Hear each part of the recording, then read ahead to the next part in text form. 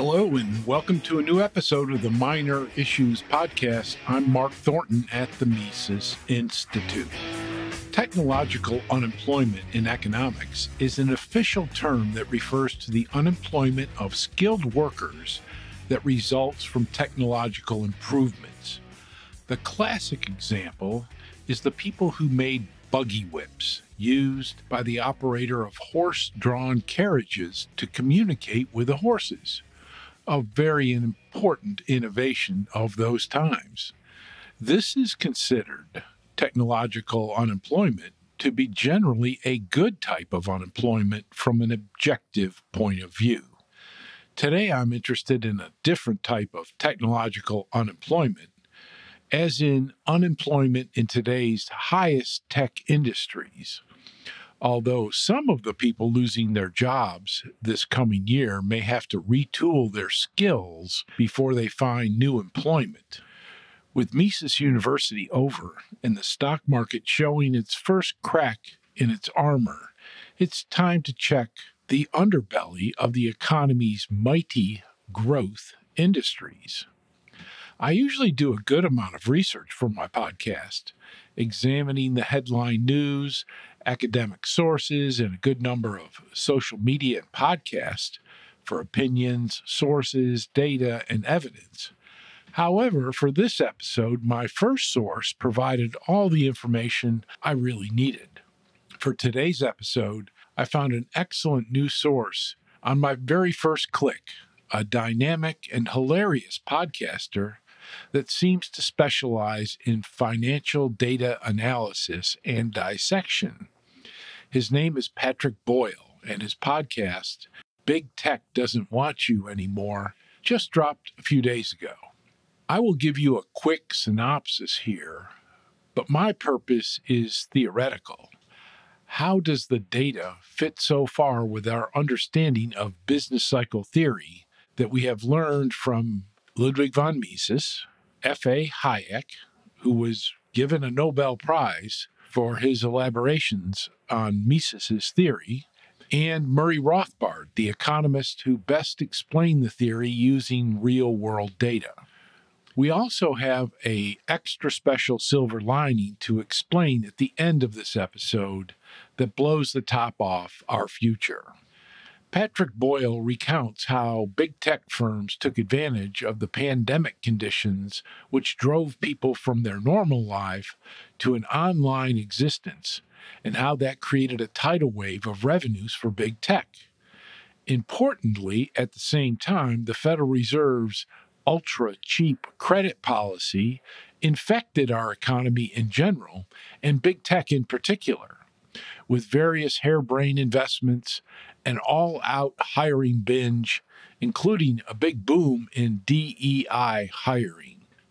That initial boom in hiring quickly soured with a return to normal conditions and a renormalization of big tech employment with the spread of layoffs during 2022 and 2023, especially in the DEI, diversity, equity, and inclusion areas. Patrick correctly focuses on the cyclical nature of technology, including labor. In the recent layoffs, non-specific workers, such as those in human resources, have been better able to find new jobs, but specific workers, such as coders and developers, have had a tough time finding new jobs, especially at their previous inflated pay levels. This is what theory explains and expects. Excesses in money and credit lead to cycles in investment and employment, especially pronounced in capital-intensive businesses involving advanced technologies. The layoffs and slowdowns in hiring continue.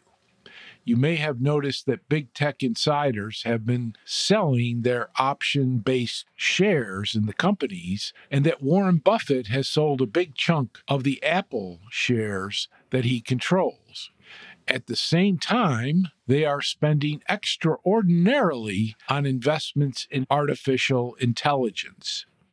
We have previously argued that, yes, artificial intelligence will be a boon for the future. But that's really just the next step in technological development. In the current stock market, investors seeking returns have been lured by the prospects of AI and bid up shares, indicating that they will personally receive all of the value from this new advanced technology in terms of higher prices for their shares. In reality, it will be more likely that consumers and direct users of technology will benefit the most. If this reality commences, big tech companies may suffer revenue disappointments and cost overruns and be forced to spend more attempting to reinforce their share prices. This might mean rethinking their investments and getting more rigorous with hiring, firing, and compensation policies in general. The silver lining of hitting this wall of reality could very well be widespread layoffs in the technological sectors, as the Austrian business cycle theory would expect. It's not that I want people to lose their jobs. It's just the upside I see in a large number of young, talented, and likely underutilized and underappreciated people being let loose into the job market full of ideas and ambition. What I suspect they will find is a lower wage environment for talent and other forms of labor, lower prices for real estate, lower prices for support services, and a great deal more mobility in terms of labor and capital.